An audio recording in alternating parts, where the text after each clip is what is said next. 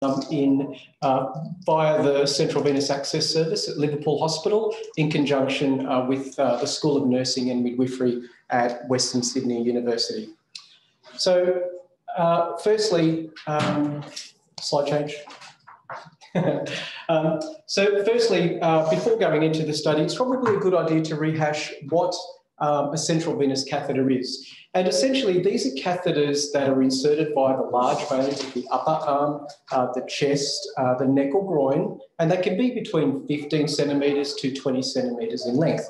They can be single lumen or they can be multiple lumen. And what makes a catheter a central venous access device is essentially that when that catheter is inserted and when it terminates in the major vessels near the heart, so either just above or just below, it is termed to be a central venous catheter. Now, the reason why we need central venous catheters are multifaceted, but the primary reason is for dilution of that medication. So we're talking about medications that are typically given, if they were given through the peripheral vessels, they would cause significant irritation, inflammation, or as we like to discuss with patients and educate, that these types of medications can effectively burn the vein. And we're talking about drugs such as chemotherapy, strong antibiotics, as well as parenteral nutrition. And if you look at the flow rates on the bottom right-hand side of your screen, you will see that as we advance towards the heart and as the vessels get bigger, the flow rate increases. And in fact, just before the heart, the flow rate is up to 2 litres a minute. So as that medication comes out of that central venous catheter, it is going to get mixed a lot better and reduce the risk of any inflammation of that blood vessel wall. Of course, the way we place these devices, they can stay in place for many days, many months, or even years if required. Slide change. Now, central lines or the placement of central lines are not without risk. And one of the important issues around central venous access is catheter tip position.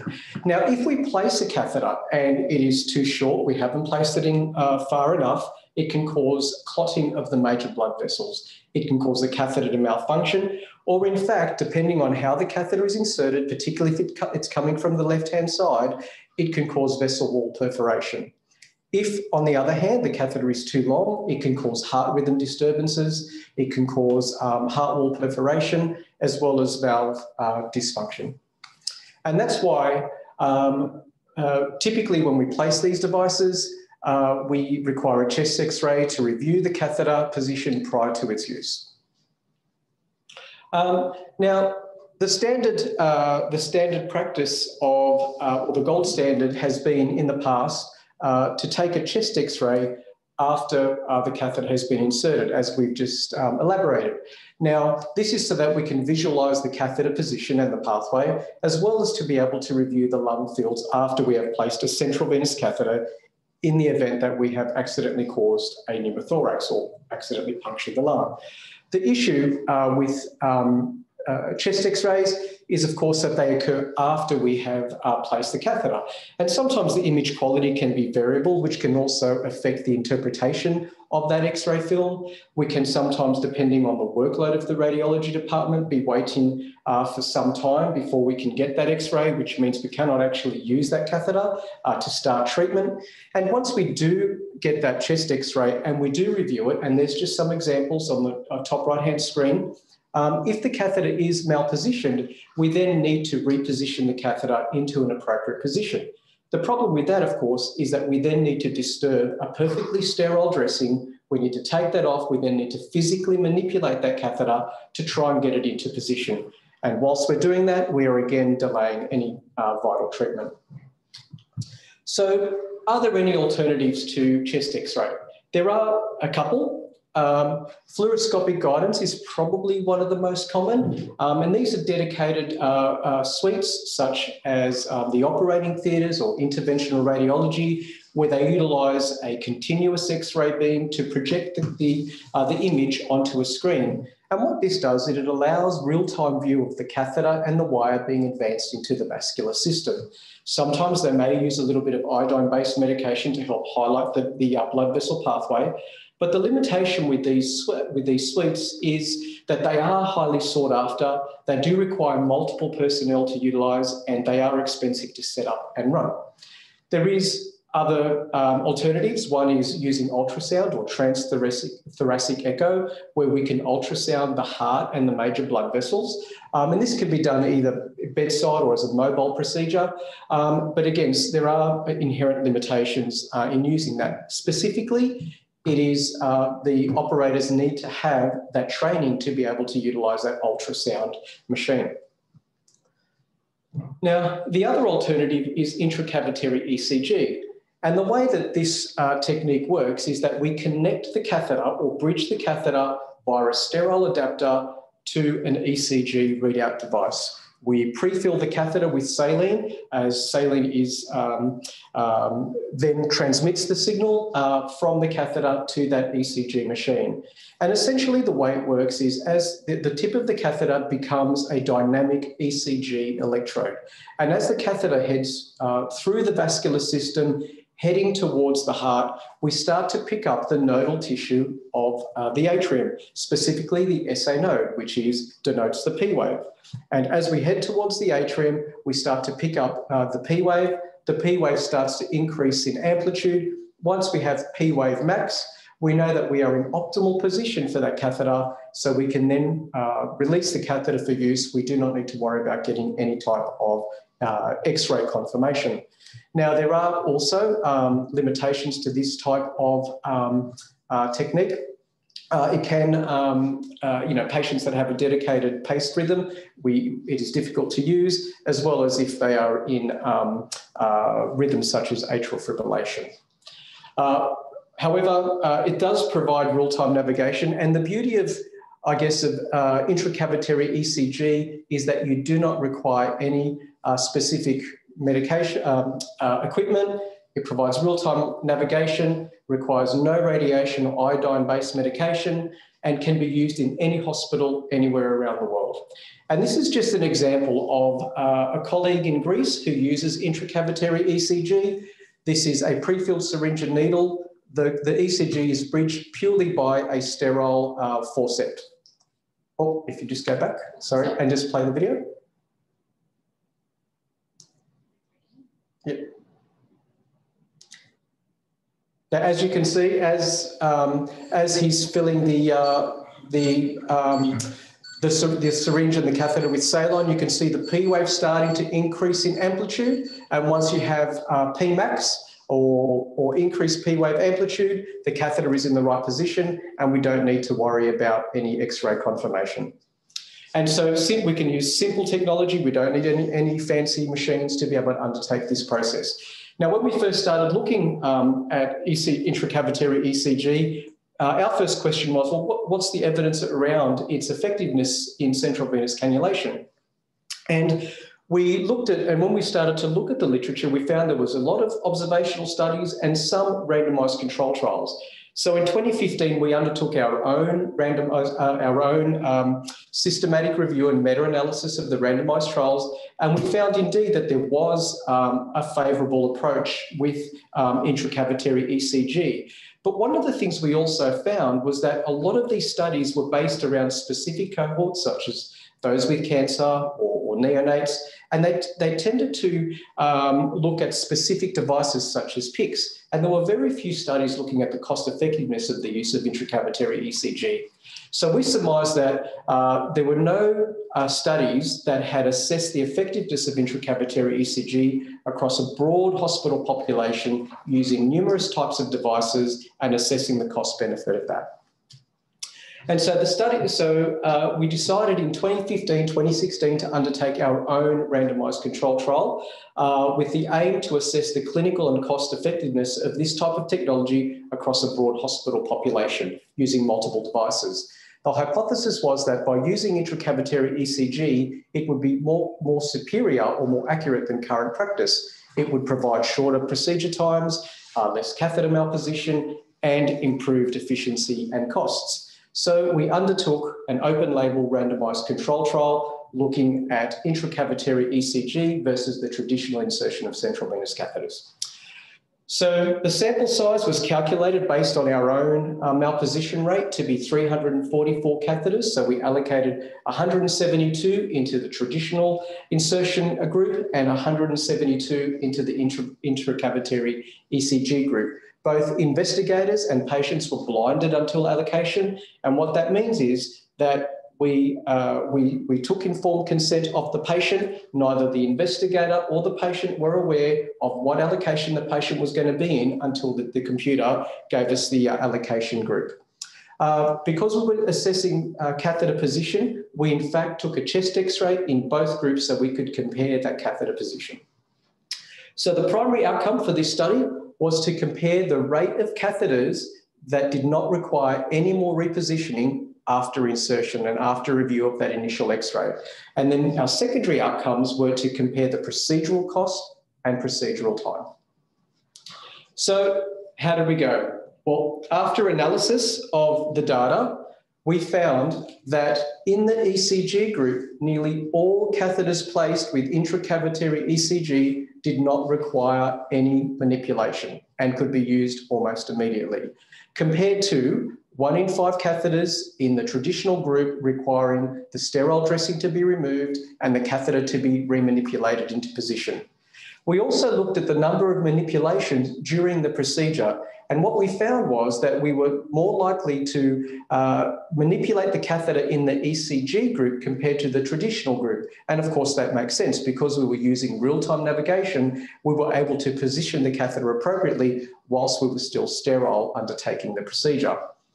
We also had the opportunity then to assess procedure time. So we had an independent observer who had a stopwatch and clicked when we started the procedure and when we finished. So actual procedure time was from when we pierced the skin with the needle and when we applied the sterile dressing. The median time was 10 minutes in the traditional group and slightly longer in the ECG group because of the fact that we had to do some manipulation. However, when we took into consideration the number of X-rays, number of extra manipulations, and waiting times for X-ray, we found that, in fact, using intracavitary ECG reduced the procedure time by nearly 2/3. So we also had an opportunity, because we were doing a randomised control trial, we employed the services of a qualified health economist. And we actually costed the procedure between traditional insertion and intracavitary ECG. And overall, what we found was that utilising intracavitary ECG provided a cost saving to the organisation of $62 per procedure. Now, based on current central line service activity, this would equate to approximately $90,000 a year savings. Now, there were also some unexpected benefits when utilising intracavitary ECG. During the first wave of the pandemic, we utilised a dedicated ICU to isolate patients who were suspected or confirmed COVID-19 patients. And many of these patients, when they became critically ill, required a central line for life-saving medication. Now, there was a real concern at the time around healthcare worker safety and infection rates among healthcare workers. And so any type of safety strategy that could be utilised was certainly employed during the time. What we found was that utilising intracavitary ECG for patients that required central venous access, in fact, reduced the time that clinicians spent in close proximity with infectious patients because the procedure time was less. And we also reduced the reliance on the number of allied health staff having to come into an infectious unit, such as radiology staff and orderlies. And if you think about the pandemic at the moment, this simple technique can be adopted in any ICU anywhere in the world. Now, probably the biggest thing that as a service we're excited about is the fact that intracavitary ECG is not limited to acute and intermediate devices. It can, of course, also be used for chronic devices, such as long-term cuff dialysis catheters, Hickman catheters, and implanted ports. And in fact, the central line service at Liverpool Hospital were the first clinicians, whether medical or nursing, to utilise this type of technology to place chronic catheters in Australia, and one of the first in the world. Historically, these types of catheters are placed in interventional radiology or the operating suite. They are high demand areas with competing workloads. And what we found was by using this type of technology, we were able to free up some of the workload of these departments so they could then undertake more urgent cases. Importantly, what we found as well was that we were able to reduce the need for patients who were unable to be seen locally by our own departments and were going to hospitals outside of district to have chronic devices placed, such as implanted ports. We were able to have these patients have their procedures done locally, and reduce the burden of families and patients having to go out of area to have these procedures undertaken. Now, because we were undertaking these procedures outside of those traditional suites, the question then beckons, well, you know, what are the outcomes? And well, this is an excerpt of a paper we're currently writing, looking at the outcomes of chronic catheter insertion at the bedside. And what we found was, when we reviewed the data, that over that study period, we had virtually no procedural complications. We had, when we followed all those catheters up, we had no central line associated bacteremias related to insertion.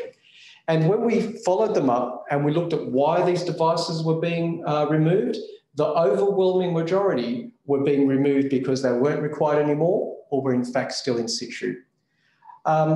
We also took the opportunity, of course, because we had the services of a health economist, to actually cost the difference between bedside intracavitary ECG placement of chronic catheters versus the utilisation of specific suites, such as interventional radiology and operating theatres. And what we found was, depending on whether sedation was used or not, that the cost benefit of using an intracavitary ECG model was up to $600 per patient. As such, there are significant organisational benefits by utilising intracavitary ECG, not only for acute catheters, but also for chronic devices as well. One caveat to this research translation is, unfortunately, we are unable at the moment to be placing implanted ports, but we remain optimistic that our scope of practice will be once again reinstated and we can again provide that superior patient experience. So in conclusion, we found that intracavitary ECG to be superior to the traditional method of central line placement. It provides real-time navigation, saves time, saves money. It has the opportunity to free up critical space in those high-demand areas such as interventional radiology and operating theatres. And importantly for us, we can place these devices and have no radiation or any contrast being used. Thank you very much. Thank you very much, Evan. And look, it was remiss of me not to actually read through your bio right at the beginning, because I'm incredibly proud to actually be the Don of Southwestern Sydney, where you undertake this work, and this is world-leading research. So I can't emphasise enough how proud myself, the nursing executive, and I know the CE are all very much appreciative of the work that you actually undertake here in our district and putting not just Southwestern Sydney, but for me, importantly, nursing on the map. So Evan is a senior lecturer with the School of Nursing and Midwifery at Western Sydney University, as well as being obviously a CNC in the intensive care unit at Liverpool Hospital, where, as you can see through his research, he coordinates the Central Venous Access Service, which, as you can again see from the research, is internationally known for not only the research, but its innovation in procedures. Evan is also involved in both clinical education, both for nursing and medical, at both the undergraduate and the postgraduate level, and is a conjoint lecturer with the Faculty of Medicine at the University of New South Wales. Evan is also an adjunct associate professor with the Avatar Group based in the Menzies Health Institute and Griffith University in Queensland. So please join me again in thanking and congratulating Evan Alexandrou and his marvellous team on the work that they've produced. Thank you. So from one of our locally homegrown researchers to another internationally renowned researcher, Matthew Ostroff. Matthew is an advanced practice nurse working in Vascular Access Coordinator and a lead clinician for the award-winning hybrid ultrasound-guided bedside vascular access program at St. Joseph's Health, specialising in patient populations spanning from neonate to adults. After earning the Outstanding Graduate Award from the Drexel University in Adult Gerontology Acute Care Nurse Practitioner, Matthew advanced his scope of practice under Dr. Mark Connolly, the Chairman of Surgery. Matthew has had the privilege of sharing his vision of a multidisciplinary vascular access service, speaking throughout the US and Canada, Latin America and Europe, with the emphasis on critical thinking with complicated cases as evidenced by his work and publications on the use of the femoral vein in the mid-thigh and alternate exit site locations achieved through subcutaneous tunnelling. Matthew was the proud recipient of the 2020 Herbst Award for Excellence in Vascular Access in recognition of outstanding contributions to the art and science of vascular access. So I'm very pleased that Matthew could join us today and be part of our Health Beyond Research and Innovation Showcase and our international guest. Please join me in welcoming Matthew Ostroff.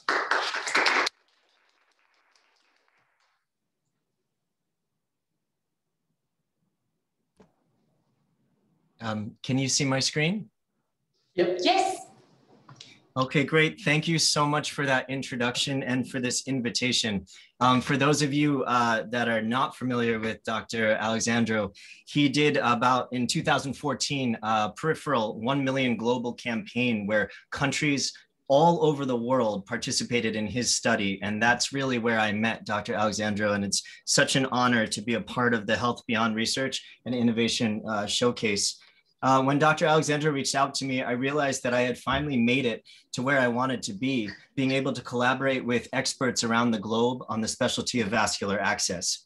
We happen to be a part of one of the fastest growing and developing specialties, with our patient population continuing to challenge us. But as Dr. Pittarudi says, the person probably in the example of the video in the previous presentation, he says, you know that when you are familiar with ultrasound, and with tunneling, you can solve 99% of the difficult situations. It's a huge responsibility for me to represent my country's experience with the COVID-19 pandemic, as every clinician around the globe has contributed to this crisis equally. So what I'd like to do today is to reflect on where we started at ground zero and take you through the initial wave, what we learned, and how we are working through the aftermath. I remember putting on the equipment for the first time. The media has covered a lot of information about infection prevention with the COVID virus in the hospitals. We began hanging the drips outside of the room and running the tubing through the glass to the beds. Okay, everybody, I'm back. It's Matt. This is all evolving as we're taking care of patients. Our entire ICU was full of COVID-positive patients. I brought my services down to the ER, line after line after line. Hey everybody, a couple pieces of advice that I'm noticing that we're running low on supplies. We went through everything we had.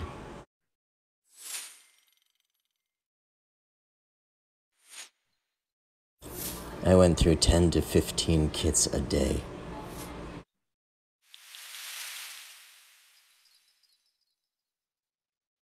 We knew our COVID-positive patients by the color of their blood. It was almost black. I posted this to my website, and it got viewed 1.34 million times around the world.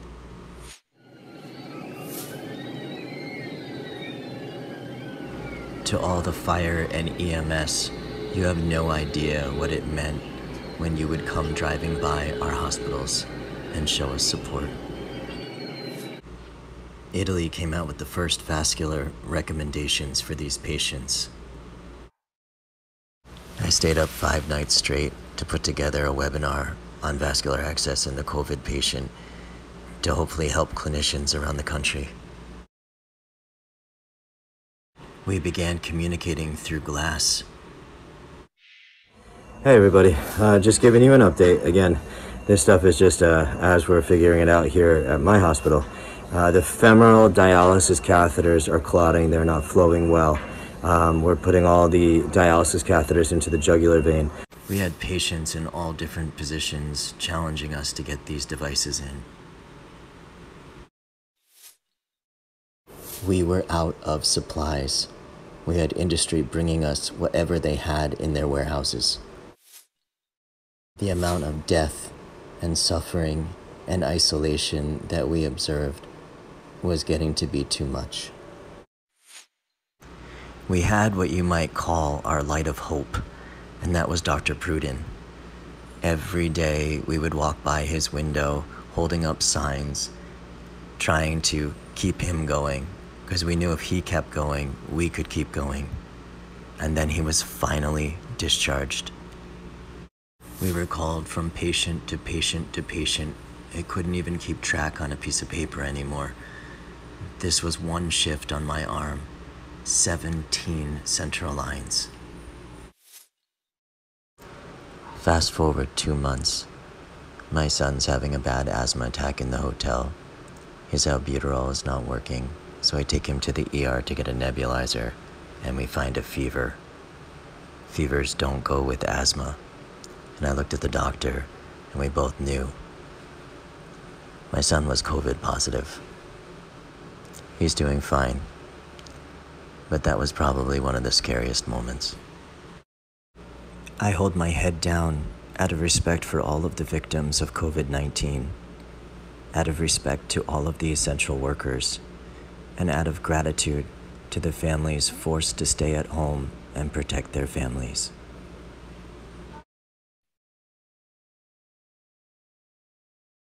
This is a list of the amount of deaths worldwide as of April 4th, 2021. Today, my objectives are to provide an overview of vascular access recommendations and practices from admission to long-term care of the COVID-19 patient. Scopitulo, Biascosci, and Pittarudi published on smart decisions for maximal safety in early 2020, and Vialarti et al. Followed this with a CRT research group on vascular access, providing a vascular access flow chart for the vascular access patients with COVID-19. The key focus on this was to guarantee operator safety, ensure effectiveness of the maneuver, and to reduce the risk of complications. Fox and Duggar, as you'll see on the top right, speak of the multiple applications of point-of-care ultrasound and COVID-19 in the Cleveland Clinic Journal of Medicine, specifically indicating the recommendation of mandatory ultrasound guidance for vascular access procedures. Ultrasound truly proved to be the universal tool for insertion, navigation, and tip confirmation in this emergent, rapid, and unpredictable environment. The COVID-19 patients present with a fluid deficit from fever, diarrhea, shortness of breath, and inadequate nutrition, resulting in poor peripheral vasculature. And due to the fact that many of the patients will need their fluid status and nutritional status replenished, with the PO route usually blocked by a mask or an endotracheal tube, the need for central access for TPN should always remain in the clinician's device decision. So we were no longer looking at the needs of the patient today, but we were looking at the trajectory of the disease process and where the patient would likely end up. And this led us to preserve routes for future needs such as dialysis.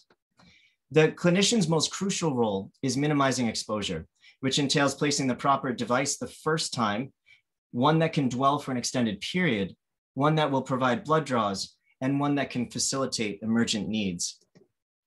Minimizing exposure entails the proper PPE and performing the rapid vascular assessments for the intended device placement through the RAPIVA, RAFIVA, and RACIVA protocols, which are the rapid assessment for peripheral, the rapid assessment for central, and the rapid assessment of the femoral vein prior to cannulation. Having a clinician outside the door to hand you the appropriate pre-assembled kit when you were ready, and completing the task with proper securement. Patients that can remain on a nasal cannula, a venti mask, or CPAP, that were not in severe respiratory distress, we were able to treat with a long peripheral or midline catheter to the forearm or upper arm.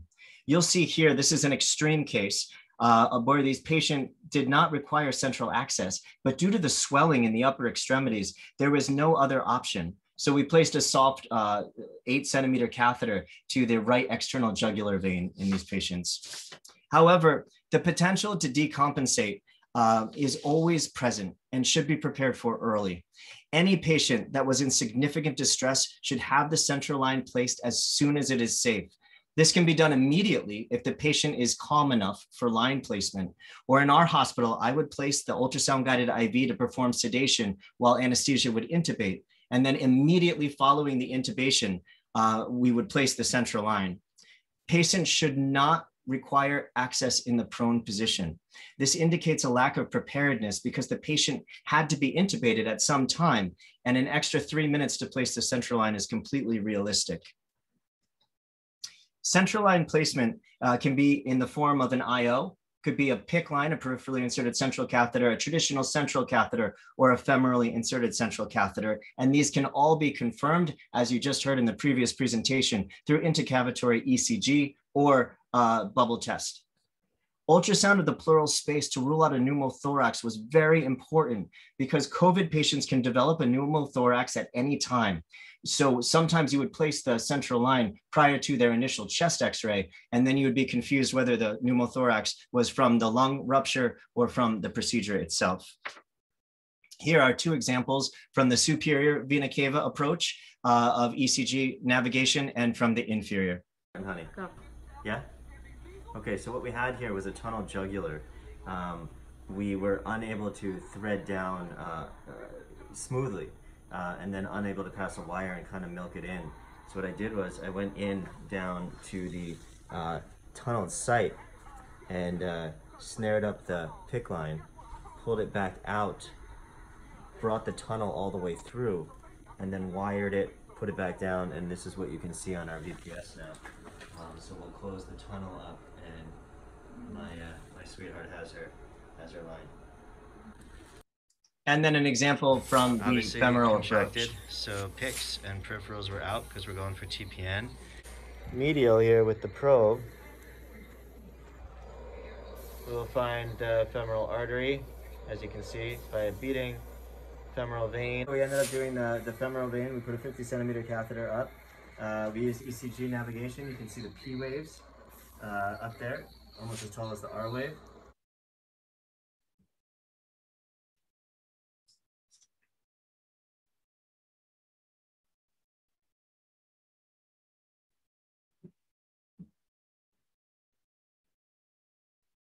Smirka published on personal protective gear and placing these central accesses. And what he was able to demonstrate was that rescuers in full protective gear achieved IO access 100% of the time, and were able to achieve a peripheral 89.9% of the time. So in that emergent need, go for the IO, and then following that, use it as a bridge to place your traditional central line. Due to the natural progression of the critically ill to renal failure, consideration to preserve the right jugular vein should always be made. In the patient to the right, the picture that you see right there, you'll notice a typical critical care patient that was requiring a triple lumen access as well as a dialysis catheter, who had a left-sided pacemaker. This patient was too edematous for femoral access, and dialysis catheters were not performing well in the femoral region due to the high incidence of thrombosis, leading my practice to start doing a double puncture, where we would place the dialysis catheter to the right jugular vein and the triple lumen to the right axillary vein. Again, these were acute renal failure, not chronic renal failure patients where we would avoid using the subclavian route. In the US, we have a very large chronically ill special needs population. This patient had a left-sided axillary TLC and required a dialysis catheter, but was contracted such that the right jugular was not an option and the right axillary vein was very poor caliber. So I placed a tunneled femoral triple lumen catheter to the right femoral vein and then transferred all the drips from the left axillary triple lumen to the leg line. And then you'll see the confirmatory radiograph here showing the femoral line all the way up by the right atrium. Then we were not able to go into the left jugular. So what we did was wire exchange the triple lumen axillary that was already there for a dialysis catheter. And we were able then to thread that due to this patient's severe contractures and difficult vascular anatomy. This patient here was a great example of a patient with every device that you can imagine. This patient had a left tibial IO catheter, a failed right femoral CVC access, a left upper extremity 20 and 22 gauge to the wrist and the hand, a right jugular acute dialysis catheter that was not placed by my team because it's a very high stick, a right axillary triple lumen catheter, a right axillary arterial catheter due to thrombosed radial arteries, and it was too obese for femoral arterial access. So we just had challenge after challenge with these patients. The prone position became one of the biggest challenges of COVID-19. As you can see, the IJ dressing, the internal jugular line dressing, is being pulled from the neck in this position. This is when subcutaneous securement is highly recommended to prevent potential lethal outcomes of dislodgement and, of course, re-exposure to the clinician to go in and replace the line. These patients, again, would not be supine for 16 hours.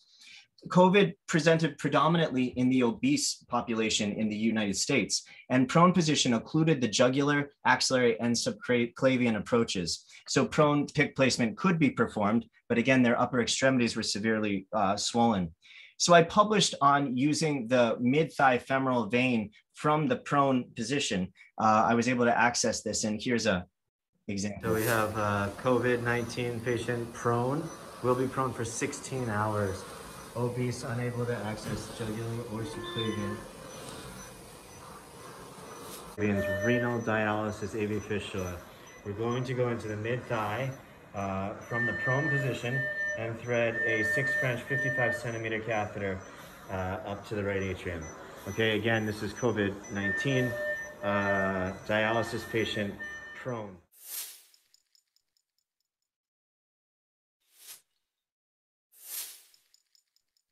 They were very, very deep.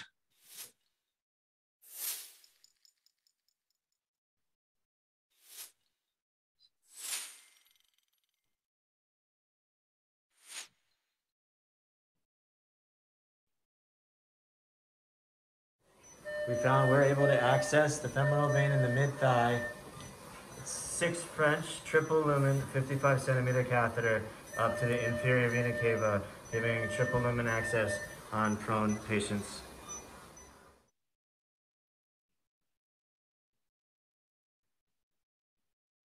Adams and Muzua published on accessing the popliteal vein for dialysis catheter placement in a critically ill patient that was COVID-19 positive in surgery. In cases where central line access was required to be replaced with continued prone treatment, I began tunneling from the jugular vein to the axillary or the axillary vein to the outer arm. We have a patient here, a morbidly obese patient here, who has a left trialysis catheter, and presently, yes, the physicians did a high puncture left jugular triple, but she's going to be long term, but she's continuing to be prone, so we're going to puncture the jugular, tunnel out to the arm to protect it during the proning. So what we're going to do is the physicians did a high puncture jugular triple lumen. We're going to access a low puncture jugular vein here, so we take back the dressing. And then, because she's still being prone, we're tunnel back down the arm. Yeah? Yeah. So we've draped our tunnel area with towels.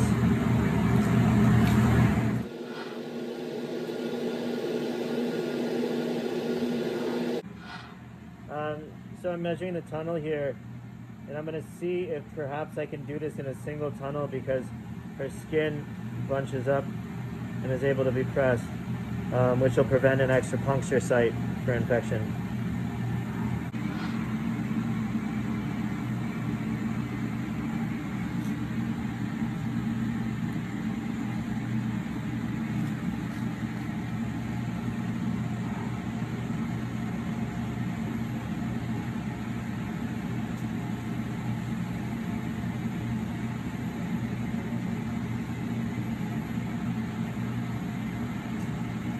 Wow. Okay, so if you come back here, we were able to kind of scrunch up the arm and make this a single tunnel. When we release this, the reason we have the catheter attached already is because when we release this, the tunnel is going to disappear. See this into the tissue. The catheter through here, and we have the... I'm just going to bring you closer to the end of the video in the interest of time.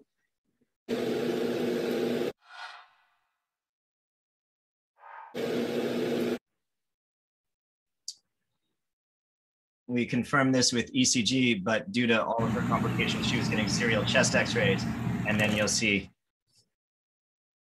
we have a jugular tunnel to the outer arm, so she can be proned without risk of removal of the catheter. Arterial lines are recommended in the ICU for anyone that was getting frequent ABGs and frequent blood draws. It also prevented the nurses from having to stick the patients over and over. In our long-term patients with no improvement, but still required to be on pressors and multiple medications, we would tunnel to the chest for long-term triple lumen access. Finally, in our long-term patients who ended up being palliative care, who were swollen and vasculature exhausted, we introduced the concept of the femoral midline catheter.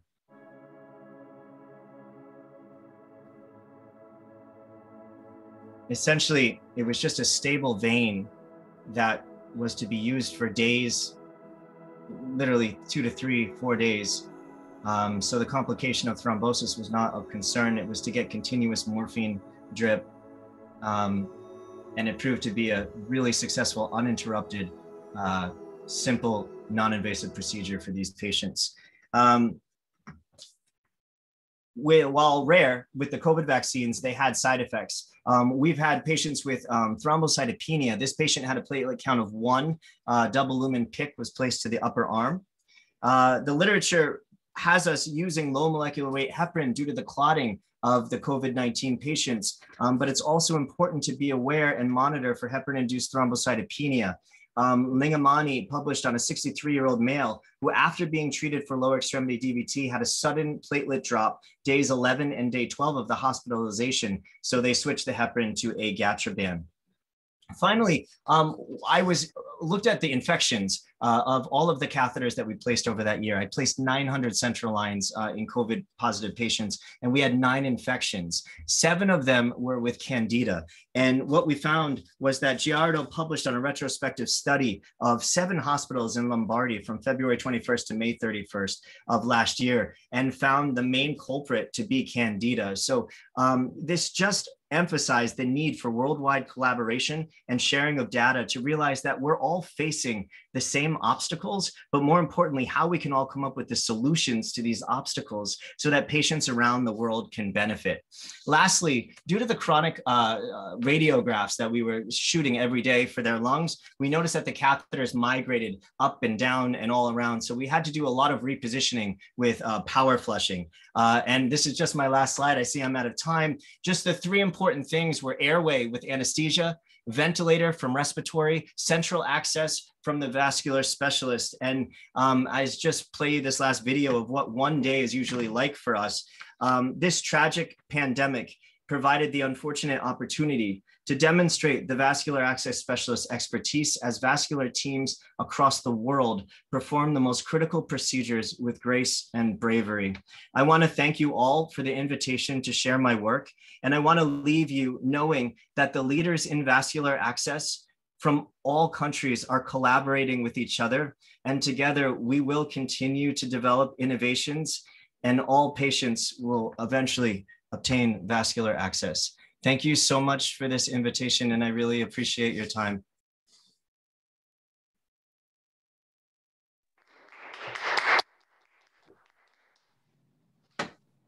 Thank you so much for that presentation, Matt. Firstly, my heart goes out to you and your family, having lived through what you've lived through in the last 12 months in the US. And a big thank you to the work that you've undertaken for all of those patients. 900 central lines inserted in 12 months is amazing. So again, thank you. Personally, how's your son? My son is good, and that's 900 just me. All the other physicians did too. We went there were thousands and thousands in our hospital. It was tough. But Evan, Dr. Pittarudi, we all communicated around the world, and it was amazing because Italy started with the first wave, and then I was able to learn from Italy. And I remember when Evan contacted me and said, "Hey, Matt, you know, COVID is now here in Australia," and we were able to help each other with what we learned. And it's just amazing to have an international community that can communicate the way we can, even with this conference like we have today. No, that's fantastic. And I'm so pleased that your son's doing well now. I know Evan's got a couple of questions for you, and we're going to open it up to those who are online to also ask questions. So for everyone online, if you've got any questions, please put them in the chat and we'll try and get them answered for you. But I'm going to start off with Evan because I know he's got a couple of questions. Matt, with patients that you found had difficult access, what was the proportion of patients that you would start off with intraosseous?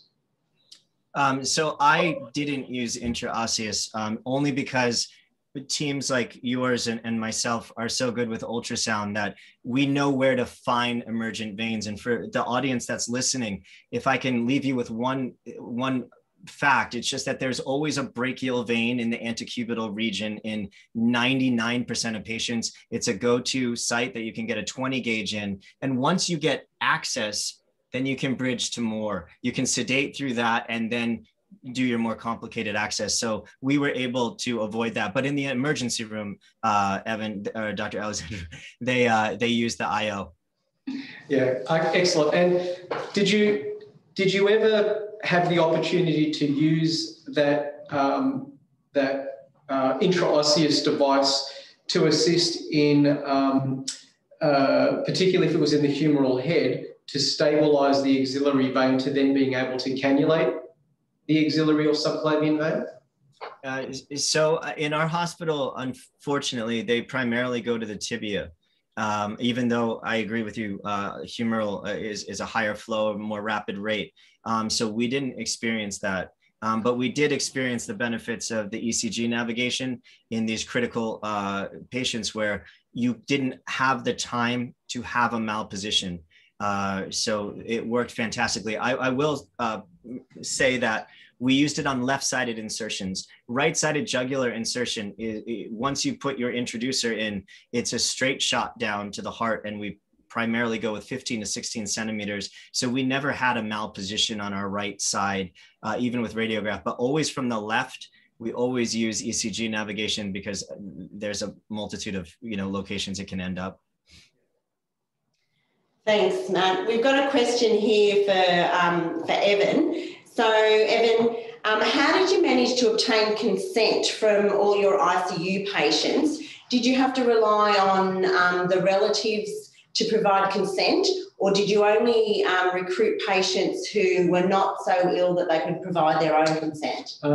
Yes, so because this was like a point of care, pragmatic, randomised trial, we only recruited patients that could provide their own informed consent. And so when you look at the flow diagram of how many patients were enrolled versus how many were eligible, we in fact probably only out of the ones that were eligible, it was only about 50% of patients were appropriate for consent. So that, yes, that was an issue, not only for ICU patients, but patients that we bring to the ICU to have lines of ward patients. If they were confused, they were from a non-English speaking background, could not provide informed consent, they were not eligible for the study. Terrific, thanks, Evan. We've got a couple of questions that have come through here. Matt, another one for you from Kay Rolls online. She says, thanks, Matt. Long catheters create difficulties in delivering high volumes. How difficult was this through this last 12 months with those 900 patients that you put various long catheters in and some very long catheters in providing the treatment that they required? So COVID was obviously a respiratory illness. So fluid volume became a very important parameter that we were always balancing because these patients would go into renal failure. So large volumes of fluid and blood, we didn't have a lot of trauma. So we didn't have any challenges through using like a 55 centimeter catheter or 30 centimeter catheter. Although, of course, with the hemodialysis catheters, they were large bore and they would be put on continuous renal replacement therapy through those. So our triple lumens were always 7 French, which provided a pretty good flow rate.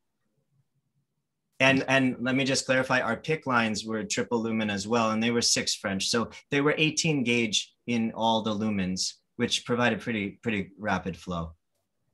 Thanks for that, Matt. And I think just to add, I'm so sorry, just to add one more caveat. Remember, we're running tubing from outside of our room. So even if we had a short catheter, to get those flow rates, to get through those tubings, which we had to use micro, like MRI tubing to reach those long distances, there was really not much rapid anything with the COVID patients.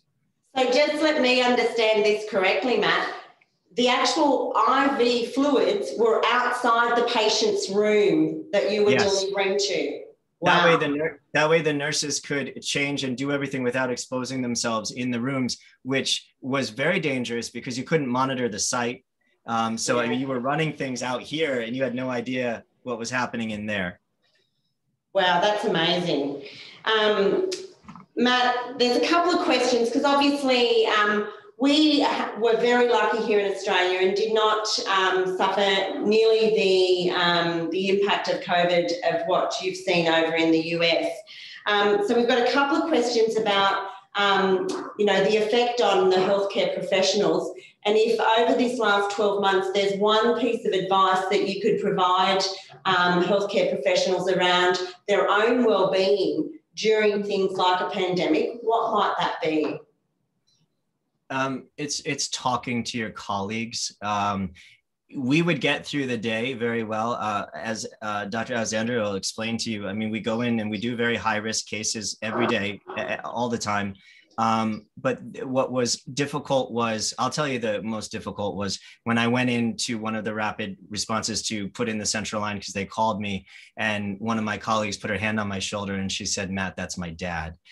It hit home with a lot of us and that was hard. So I would say talking, it's important to talk about the experience you had that day, talk about what was hard, what was easy, laugh a little, because day after day of the death that so you had medical surgical nurses that were becoming ICU nurses because our whole entire hospital became COVID on ventilators. So you had nurses that wanted to be nurses to make you feel better, to give you medicine when your blood pressure is high. And all of a sudden they're seeing patients die every single day. So these people that were not critical care, not ER, were seeing a different world. And it was very hard. So speaking and debriefing after codes, like when you go in with a team, what worked, what didn't work? Did anesthesia get in the way? Did you get in the way of anesthesia? Was the ventilator not hooked up? We had instances where anesthesia would run in the room, but the line wouldn't be in to provide the sedation, or they would sedate without respiratory there with the ventilator. So coordination and we learned, it's amazing that you started this talk about Florence Nightingale and the Crimean War. I can't believe in this day and age, Evan and I and all the other clinicians, we figured out how to work through a crisis, a pandemic in healthcare that no one had ever faced on this kind of scale in our generation. So talk.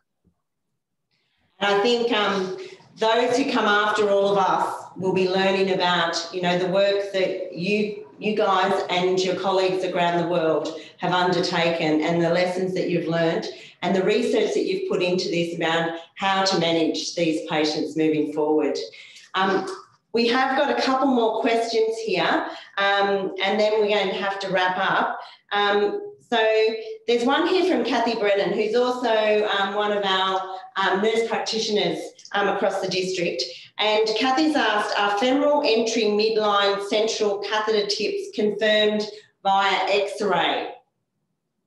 So we use ECG and we use it the same way that Evan presented. It's amazing. I remember the first mid-thigh I did, and it was so simple that I said, you know, why don't we just put the wire through and see if it works? I mean, I didn't know it would work. And then all of a sudden I saw the same confirmatory signal. And so we confirm it with ECG as well. I also use Doppler flow because a lot of times in Americans are kind of tall, so we don't get all the way to the right atrium. So the flow of the IVC I monitor, and when I know I'm in the IVC, we've had very good outcomes with that.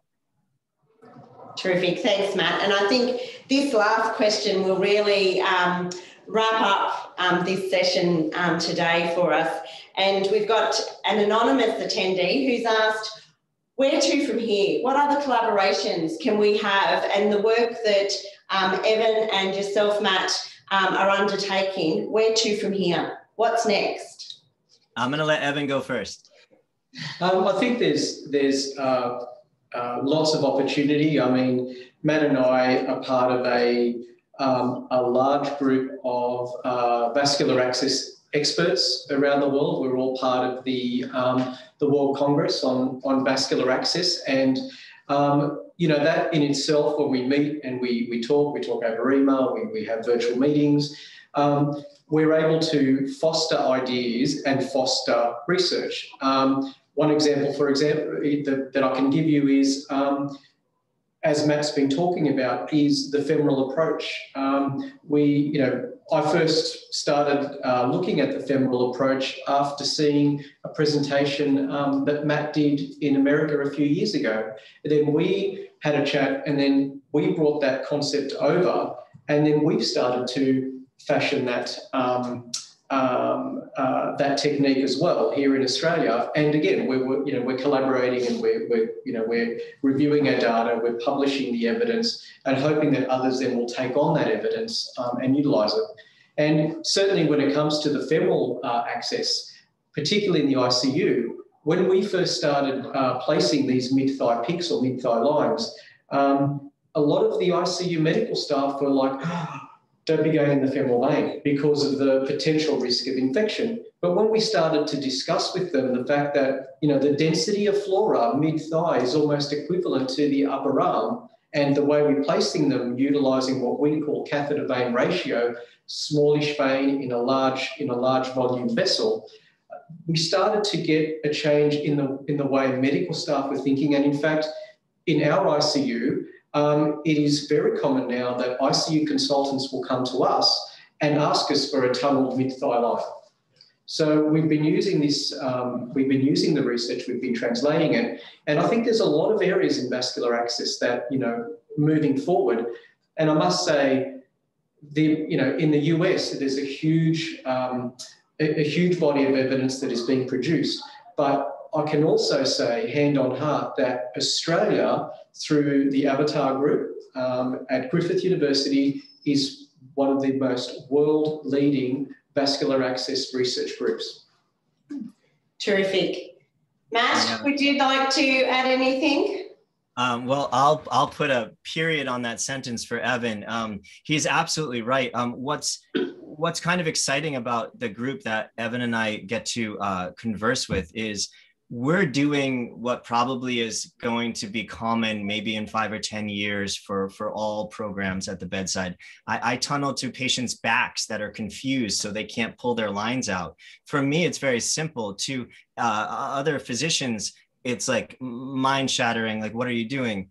But now, like Evan said, at my hospital, the doctors say, Matt, it's a back tunnel.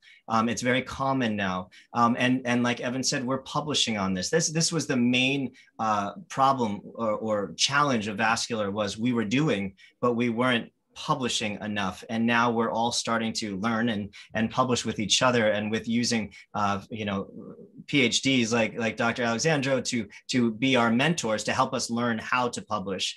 And then what is going on in Australia with Avatar please believe me, from the US, they're the highlight of all of our conferences. You guys lead the world in research, probably at level or second or first to Italy. But what Dr. Alexandrou is doing right now with tunnel dialysis catheters at the bedside is probably the top of where we're going to go, I think, in vascular access. And just to tell you of how we work together, I had a meeting with Dr. Alexandrou's team of how I can start to incorporate this. And then I put in a plan at my hospital. So really what we do is we share and say, hey, look, this is working, it's helping. He tries it. We don't try, we do it safely, but we're helping each other see things that when you work in a hospital and you only know what you know, but when you open your eyes and you see all these other people, if I could publish in a book, then this will be my last sentence, the emails that we get from all these experts, and you saw the conversation, you would see magic happening. And that's what's happening in vascular access right now. Magic is happening and patients are benefiting from it. Thank you very much, Matt. So on behalf of Southwestern Sydney Local Health District and the Ingham Institute, I wish to thank both Matthew Ostroff and Dr. Evan Alexandrou, who today have really shown us that the evidence is there for these nurse-led vascular access services to really grow and populate, not only for the best patient outcomes, but also because it makes economical sense for our health services moving forward. So please join me in thanking both of these two amazing gentlemen who have proven to us today that this is obviously the way forward for all of our vascular access services across the world. Thank you.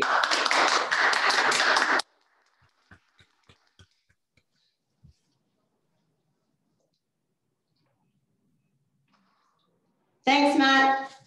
Thank you so much.